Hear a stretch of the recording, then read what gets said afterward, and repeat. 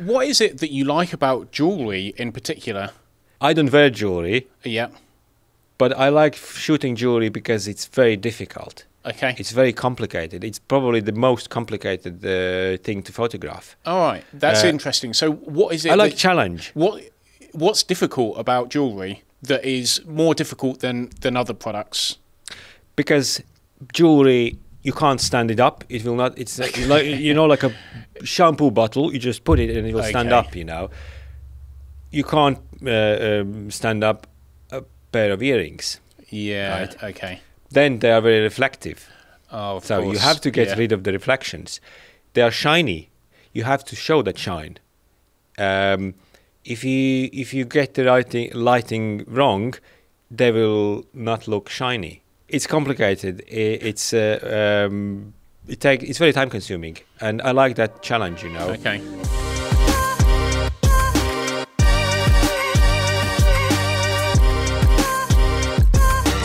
Hello, my name's Simon Tomlinson, and welcome to the 4th episode of Your Tagline Here. This is a weekly podcast sharing real stories from real people. Each week I will interview a new guest to find out who they are and what their story is. And at the end of every episode, I'll be asking the guest to provide their tagline for the episode to summarise their story into a short sentence that we can all remember it by. If you enjoy the episode, please do give us a like and hit the subscribe button so you don't miss out on any of the future content. Also, if you have any questions for myself or today's guest, then you can leave them in the comments if you're watching on YouTube, or you can send us an email to hello@yourtaglinehere.com. Our guest for this episode is Rudolf, who is a professional photographer and runs a successful photography business called MO Studios, which is based in the Jewellery Quarter of Birmingham, where he specialises in jewellery photography. Rudolf is here today to talk about how he became a professional photographer, how he set up his thriving business, and what his ambitions are for the future. But before we speak to Rudolf, I would just like to mention our sponsor, KitLab, which is a digital marketing company based in Birmingham in the UK. KitLab have over 15 years of experience specialising in branding, websites, search engine optimization, paid advertising, social media and more. So if you want to grow your business online, just head over to kitlab.com, which is KIKLAB.com. Okay, without further ado, let's meet Rudolf. Hello, Rudolf. Welcome. Hi, Simon. Welcome Hello, to the everyone. studio. Thank you. Thanks for having me. And yeah, I'm really pleased to have you here anyway, but I'm also pleased because you are the first guest to be in our studio. Great honour. And yeah, thanks for coming along. I'm really looking forward to hearing your story about how you became a professional photographer. So first of all, I'd like to just go back in time a little bit and understand what is it that you were doing before you became a professional photographer? Well, I've been into photography for a long time, since I was 12. Obviously, I haven't been a professional photographer since I was 12. I've been doing a lot of things. I've been into farming even, and busking and other things, So only for the past around 12 years, I've been doing photography professionally. So did you always know that you wanted to be a photographer? I actually always knew that I want to be a videographer. Oh, okay, okay. Because my father's friend, his best friend, he was a videographer, and he basically introduced me to videography. He always, when he came over to us, to visit us, and when he stayed with us, he always had a camera with him, and he was filming, and he had these old-fashioned cameras, old-fashioned projectors, and he always showed us everything he's done before, or also the videos he took of us, maybe when he visited us like a month or a year earlier, and that was very exciting for me, and that's probably where I fell in love with visual arts, Okay. But it turned into photography, okay, rather than videography. So what was it that made that change from video to still photography? It was actually my uncle. Okay. My uncle, he bought me a camera. Can you remember what kind of camera it was? It was a very old-fashioned camera. That was again back in 80s, in late 80s. A proper film camera. It was a proper film camera, Soviet camera, which was called Smena. Okay. It was very popular camera at the time in Soviet Union, and it's a film camera, 35mm film camera, but it's more like a compact film camera. Mm-hmm. It has a lens, but which is not changeable lens, but still zoomable lens.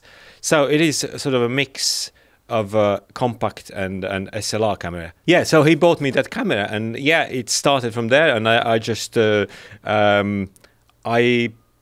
I fell in love with photography, and I started to do it regularly. I was 12 at the time, and I started to invest my pocket money into equipment.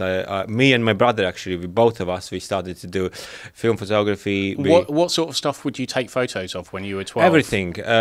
Portraits, landscapes, obviously not product photography, because e-commerce was non-existent back in 80s.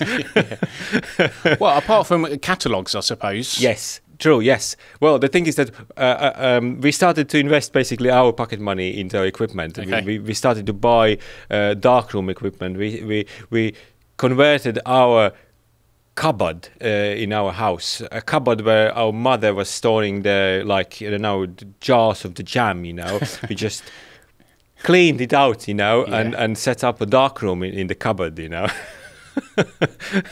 So I started to do proper, everything from developing the film to prints, to photos, So I was really into it, and then I was a teenager. Then I had different interests. Then I lost the interest basically for photography. But I still liked it. I always liked it. I always had a camera, but it from very real passion, it turned into just normal hobby, But when I finished my my A levels, then I realized that actually I want to do it, properly again. Start to do it again, because it was starting to do it.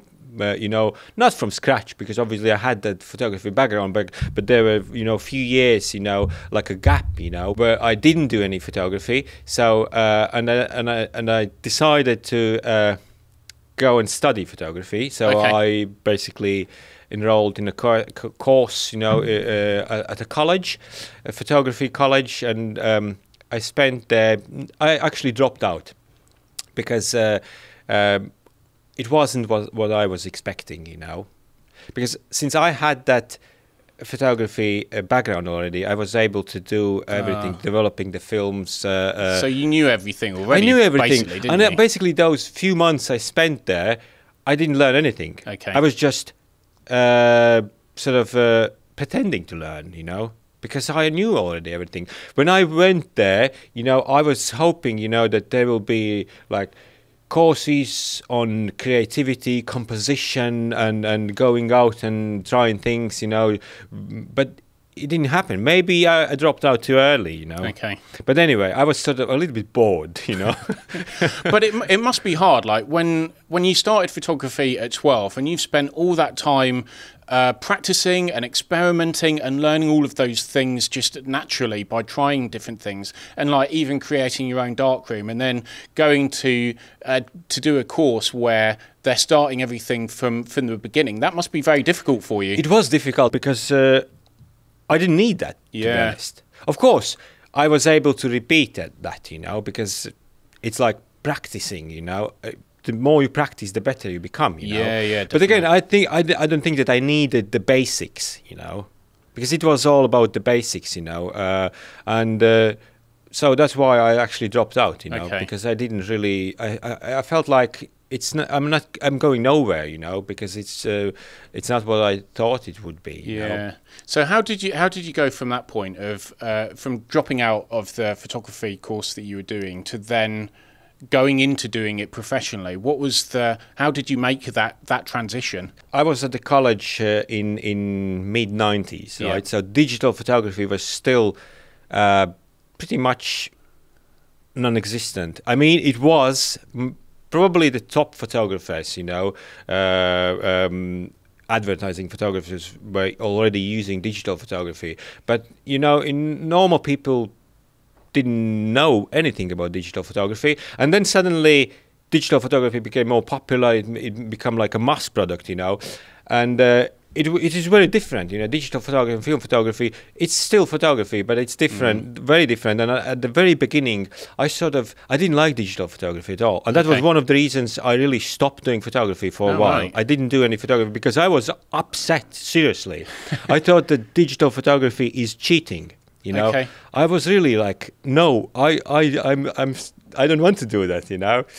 Well, it's interesting because there is a big difference between analog photography and digital photography, and I do digital photography now, but I've never really done analog.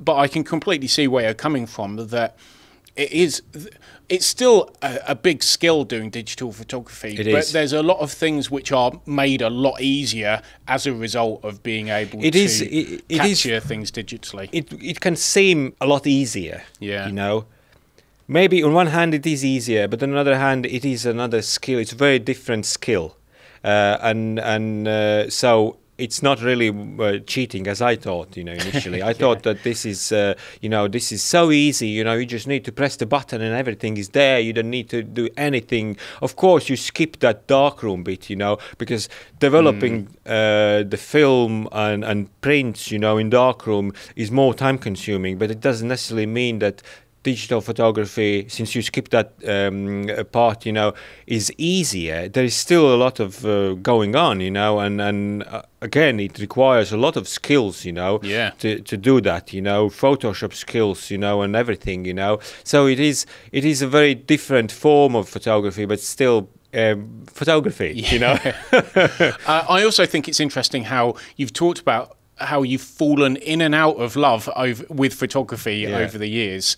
So I presume after that period of thinking that it was cheating and falling out of love, that you then fell back in love again. I fell back in love again, and then again, it's just happened. I didn't really. I can't say that I planned, to go into photography. Although I always had it, at the back of my mind that I want to do photography because I bought a digital camera, compact camera, that was my first digital camera. It was a compact camera. I just walked past the camera shop, and I saw in the shop window that they had like nice offers, like 60% off, I thought, oh, okay, let's give it a go. Digital photography, okay. Completely, opposite to what I thought earlier, the digital photography. No, I will never go into digital photography, But okay, let's give it a go. And I bought that camera, a compact camera. And again, I started to enjoy it. I started to fall in love again with photography, although it was a very simple compact camera, So yeah, and then it was then, I have to say that I'm self-taught photographer, because when I started film photography, I learned it everything on my own, by myself, books. Then when I got into digital photography, I had to start again from scratch, because obviously post-production is very different. I didn't go to college, to learn digital photography. I was, again, trying to find some videos on the internet. I'm not sure whether YouTube was already around, Now, these days, you can learn everything on YouTube, Whereas back, in that was like early 2000s, probably. Yeah, so I think YouTube was maybe just about starting, but it definitely wasn't as prevalent as it is today. But anyway, there was some information on the internet, some videos, some similar, websites, probably like YouTube, So I was watching some videos, although it was a struggle, Still books, probably. I think I had some books, I was reading on Photoshop, like how to learn Photoshop. Yes, yes, definitely. I remember that. I had a book, you know, which I found very confusing. Well, I think with my development as well, I've started a lot later than you have, so it's only really been over the last 5 or 6 years. So all of my learning has been on YouTube, and I find it much easier to learn by being able to see someone demonstrate it and show it, rather than sometimes in books it can be confusing. It can be confusing because sometimes it's really difficult to navigate, you know. Yeah. It's not that easy to find, you know, the thing you're after, you know, because it could be somewhere in the middle of another, you know, subject, you know, because so whereas on YouTube you just type in what you're looking for and it will come up straight away, you know, and you will watch that video, you know, on that particular thing, you know. So how long was it from when you started to get into digital photography to when you started to get work at a like professional level? How long did that take? Few years. Okay. Yes, I was just practicing not practicing. I didn't practice. I mean, I was just doing photography, enjoying it, you know, shooting whatever I can, learning Photoshop, you know, Photoshop 2 maybe, you know, one of the first ones. Yeah. Then suddenly, you know, an opportunity came, you know, along. So I was working in a warehouse, actually, doing like normal warehouse jobs, you know, picking, packing, dispatching, and they were looking for a photographer, product photographer. That's how I got into product photography. And then before I was doing more portraits and, you know, like people photography. That was my thing, you know, and because I think, you know, before e-commerce, everyone was doing portraits and families, you know, because there were very few photographers doing advertising, you know, because e-commerce didn't exist. So it was very difficult to get into advertising photography, of course. It was very difficult to make it through, you know, because you had to be like in the right place, you know, and at the right time, and probably know the right people, you know. Otherwise, it was almost impossible.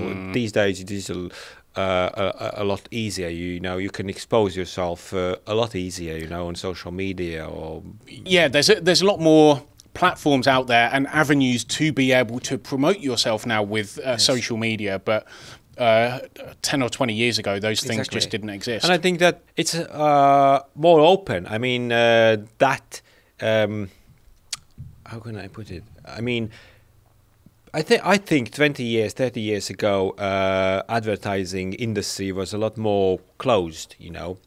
There were few, you know, big players, you know, and it was very difficult to get into in there, which means that very often, you know, it was based on like recommendations, you know, and very important to know the right people, you know, whereas now you can really, you know, if you are good, you know, and if someone sees your work, you know, they will reach out, you know, and they will invite you, you know, they will speak to you, and that's very different, you know. Yeah, so definitely. So what was this opportunity that you had in the warehouse? Well, it's just they had an in-house photographer, you know, backshot photographer, and can you just explain what pack shots are? Backshots are basically packaging shots. Okay. That's what it stands for. But it's a product shot, you know, e-commerce product shot. Okay. So basically a photograph of a product on a white background. Okay. So, so was this your first experience of doing product photography? That was my first experience doing of product photography. Okay. But before that, I was obviously doing people photography, portraits, and weddings and families, and I considered myself portrait photographer because I really liked it. I liked the portrait photography not as a service, offering the service to do someone's portraits and earning money, but, you know, just like I basically thought that if I was a painter, I would probably paint portraits. Okay. You know, I liked the idea, you know, of capturing someone, you know, someone, because when you photograph someone, you know, you photograph a character as well. not just Yeah. their face, Capturing their personality. Exactly, and then you obviously put in your creativity, lighting, composition, and then it becomes like a piece of art, Yeah, absolutely. So, which is very different to, for instance, product photography, because basic product photography, like package photography, there is very little creativity involved, or almost zero creativity, which is a very technical thing. Yeah. So after you got this opportunity to do these packaging shots, how did that then turn into the business that you have now? Right. So basically, I was doing it for a while, doing package photography, warehousing, but they never really offered me the full-time photography role, Okay. right? Which I was really hoping for that. I hoped that they would actually say, come on, you're good at this, let's, because they needed one full-time photographer. But I was contracted to do warehousing, like packing, and I was probably good at that as well. That's probably one of the reasons they didn't want me to offer that role, because they were able to use me for both, doing when needed, warehousing or photography. And then at some point I just thought, I didn't want to do warehousing. I don't want to be a warehouse guy, I want to be a photographer, obviously.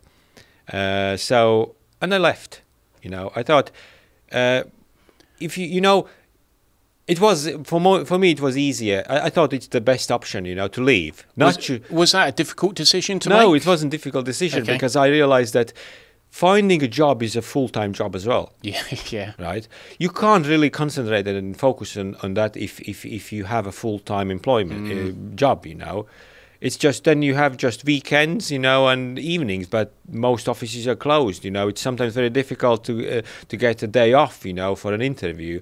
And I thought, I'm leaving, I still have the opportunity to earn some money, by doing photography. I could probably be able to pay my bills. And my point was, I leave, and I do photography for myself. I do sort of into self-employment. Yeah. And looking for another job at the same time. If it doesn't work, whichever, works best, I will be happy if I can make it through. If I can be a full-time photographer, happy, very happy. If I find another job, also happy, you know. And then for a few months, I was doing I was basically self-employed.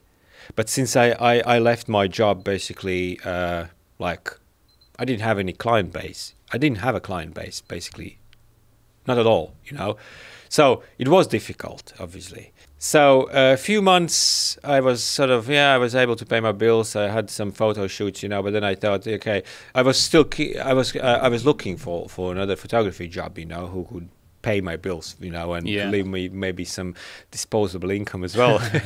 So, and I found another job in an auction house, shooting jewelry.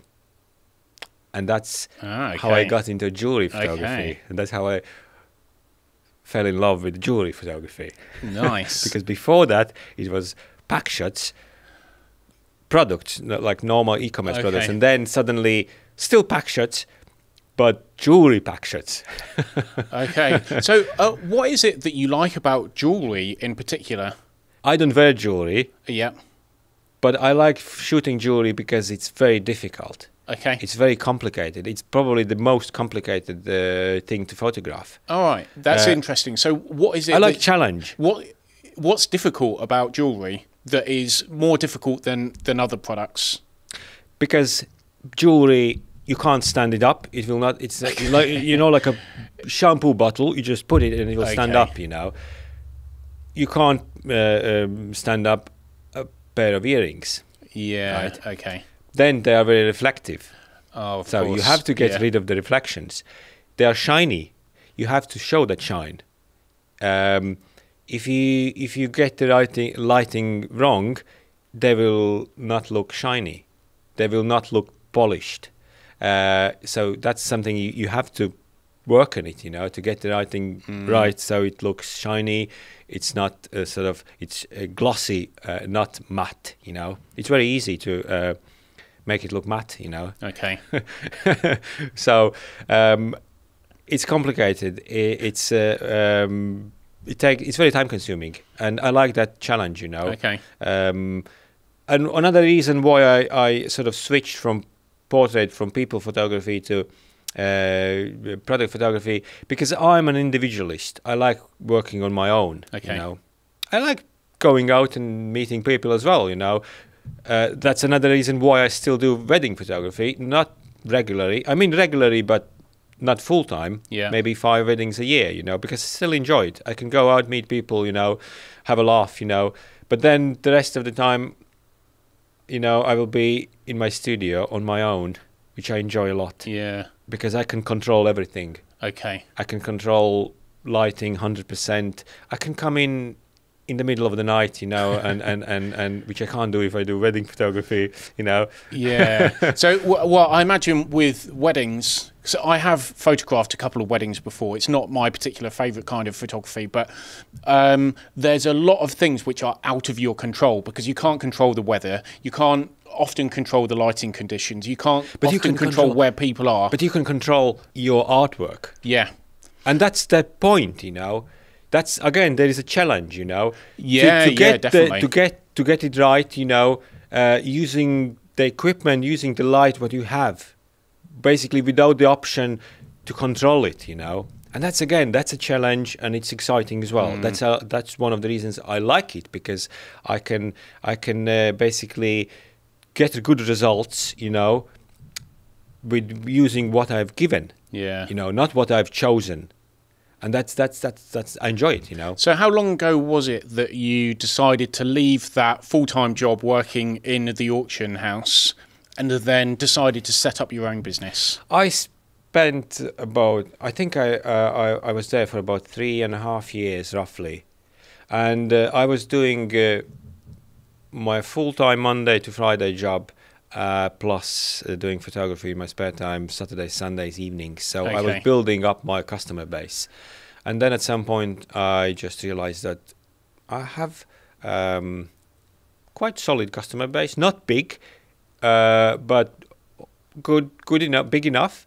Plus I learned some marketing tricks and techniques. I was working on my website. I had already some traffic, through my website, and I thought, it's the right time now to leave my job. It's a really brave decision to leave your job and set up your own business, but it sounds like you were minimising your risk, because you already had that portfolio of clients that you could then utilise for your own business going forward. Exactly. What do you think? What was the main challenge for you about setting up your own business and doing this yourself?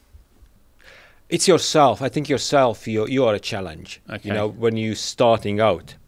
Then there are a lot more obstacles and challenges when you are already in there, when you already have a business, and those are more difficult to sort of get over, to resolve those problems. But when you are starting out, I think it's just you have to believe in yourself, and you have to have that dream, and that's it, and then it will happen, I suppose. Yeah. Because if you do it the way I did it, I was working, I was in full-time employment, and then I was doing, photography in my spare time, with that sort of aim, that at some point I will go into self-employment. So I was preparing myself, So then at that point, I don't think that there were challenges, It's just the decision, you have to make the decision to run that risk, and to leave your full-time secure job, Yeah. That's that's like psychological, sort of to be ready, to risk, and because it is a risk a little bit. It's a brave thing to do, And there's always going to be risk involved, but it sounds like you did it the right way, because you were building up your portfolio of clients on the side, so that when you made that step, yes, you already had people that you were working with. I was going for it. I was going for it. Basically, most of my life I've been self-employed, working for myself, and I realized that I understood that I will be working for myself when I was 5. Yeah. It's basically because I think it's my father influenced me, because he wasn't a businessman. He was working for. He was a chef. He was working in a restaurant, But the thing is, he wasn't just the head chef. He was also running the place. So he was, apart from cooking, which he did, but not a lot. He was more like into the managing the place, right? So he was dealing with the suppliers and everything, and he had his office, and the place was very close to the school I went to, and every day after the school I went to my father's place, where he worked, and I spent a lot of time there, in his office, and that's what I saw, I thought that that's the way of doing it, Yeah. that you are the boss, you have your office and you manage things, you supervise everyone, and I've had it in my mind since I was 5, that I want my office, I want to run something, not necessarily the business maybe, because if I was offered a really good, like very well paid job, like senior position, I would probably go for it, because I like the idea of running something, Okay. In this case, it's my own business. Yeah, so what is it that you like the most about running your own business? Control, that you have the control, of everything. It's not just about making decisions, I'm not. It's not that I enjoy telling people what to do. I just enjoy that freedom, that option that I can, decide. I can. It's like I'm basically. Yeah, the decision maker. I think that's the... Well, yeah, no, I completely understand that. Like, you are in control of everything, yes, and you are making the decisions. So being able to have control over things, I think, is a really valuable thing, and something that can bring a lot of pleasure and a lot of reward as well for what you're doing. Reward, yes, because everything that you do, you're getting the reward, either financially or growing the business or whatever it is, rather than doing it for someone else, essentially. Yes. So what's your ambition for the future? Where would you like your business to go to? I obviously have a plan, right? And I would like to set up a busy photography studio. Yeah. Since the market is huge, e-commerce is doing very well at the moment, and majority of my clients are e-commerce businesses, and there is potential. So that's what I'm trying to achieve at the moment, to set up, to build a studio, a big studio, busy studio. But again, it's not about, employing people, and telling people what to do. And just, I'm not looking for that sort of like, feeling that, I watch other people working, At the end of the day, the main objective, the main aim is just to establish myself as a photographer, because if you're a photographer, it's your name, Okay. it's name that counts, you are known by your name. So it's actually about myself, that I want to be a photographer, good photographer. I want to improve myself. Yeah. I want to get better and better and better. But I know that you already are a very, very good photographer. Thank you. I'm all right photographer, I think.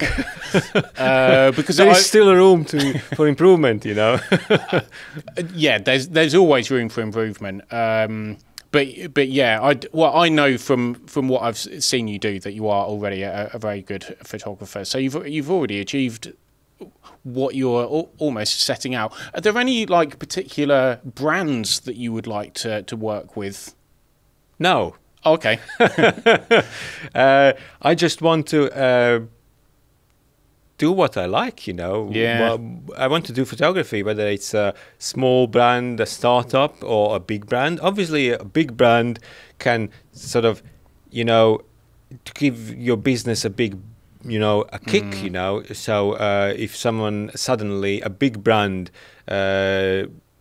approached me, you know, I would obviously say yes. I would start working with them. I would enjoy working with them because it's a lot. It's easy actually to work with big brands because there is a budget. You know, they have a budget. They provide everything. They provide styling. You know, everything. Whereas if you work for small brands, then you need to do almost everything. Yeah. You know, you need to be like 10 in 1, you know. You have to be a stylist, you have to be a retoucher, you have to be an art director, you have to be everything, you know.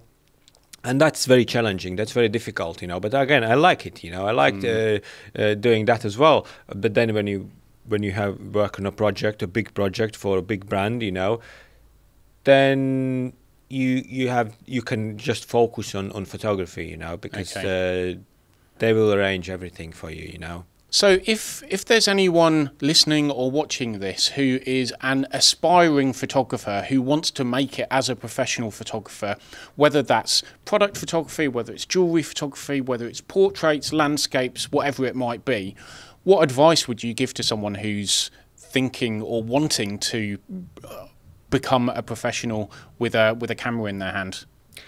You have to work. You have to if you dream of it, you know, then go for it. You have to set your mind, you know, and go for it, you know, because it won't happen just like this, you know. You have to focus, you know. Otherwise, yeah, it's and take the risk, you know. Leave your job, you know, even if you don't have another job yet, you know. If you want to, even if you want to change your career, you know, if you are doing a job you don't like, you know. If you want to find a better job, leave that job you have now, and then you will find another job. The opportunity will come, you know. You will have more time to focus on what you like, you know. So that's what I did, you know.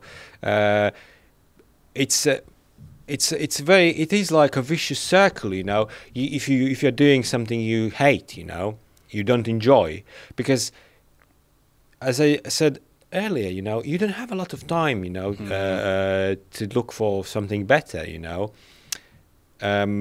because you're Monday to Friday, then you come home tired, you know, you want to rest, you know, you have weekends, but you sometimes, you know, it's, again, you might be so tired that you don't want to do any, like, search for another job, you know. But there are always opportunities, you know, and if you look for it, you will find it, you know. So leave everything behind, you know. Just go for it, you know. Yeah, definitely. And I think I think your story is really inspiring, and it's inspiring to me because I am on the journey myself to become. Well, I already am a professional photographer and video producer, but I'm not at the same place as you are. I'm definitely further behind on the journey. So listening to your story and hearing about where you've got to now is inspiring for me, and I'm sure that there's a lot of other people that find it inspiring as well. And I think the things that you've illustrated in your story, that you keep on going and you keep on practicing. Exactly. And opportunities will present themselves. Definitely. If you keep on looking for them, and if you keep on practicing the skill of whatever it is that you're doing. Exactly, because if you don't focus, you know, then you might miss that opportunity, you know. You won't even notice that there is that opportunity, you know. Whereas if you really go for it, you know, there are tons of opportunities around, you know. You create those opportunities at the end of the day, you know. It's you, you know. You just need to spot it, you know, the spot that you know, and be there, you know. So yes, go for it. Awesome. Thank you so much, Rudolf. And the final question is, what is your tagline for this episode? My tagline for this episode is, I might not be there yet, but I'm definitely closer than I was yesterday, you know. So nice. Focus, and you will get there. Yeah, I really like that because it shows that if we keep focusing on what it is that we want to do, we don't have to do everything immediately, but it's about taking those small little steps. Exactly. Every single day, we just have to take one little tiny step closer to where we are. Exactly, and it's never-ending process. You know, you will get there eventually if you try. You know, but if you don't try, you know, if you don't buy a lottery ticket, you will never win. You know. Yeah, and I think also, like, even when you have made it, like when you do have your own business and you are successful like you are, then you still have ambitions of where you want to go in the future, and you still, like, every day you're learning something new, and you're progressing and you're learning and you're developing. So even when you have become successful, there's still room for growth and improvement. There is, yes, of course, yeah. True. Yeah. Awesome. Well, yeah, thank you so much for coming on the podcast. It was fascinating listening to your story. And like I said, for me, I find it personally inspiring because I'm on that journey myself to be and to get better at being a professional photographer and video producer. And I'm sure that there's lots of other people who want to be a photographer that are watching and listening. And for other people that just want to do something else, whatever it is, then your story is inspiring for them as well. To you can apply it to, you know, to not only photographers, to whatever you do. You know, if you want to be, I don't know, a rally driver, you know. Absolutely. You need to get into the car, you know. Absolutely. Yes, of course. Awesome. Thanks so much, Rudolf. My pleasure. Okay, that brings us to the end of this episode. I hope you enjoyed it. If you did enjoy this episode, then please do give us a like and hit the subscribe button as well to make sure that you don't miss out on future content. Next week, we'll be interviewing another guest to find out what their story is. So please do tune in, and I will see you then.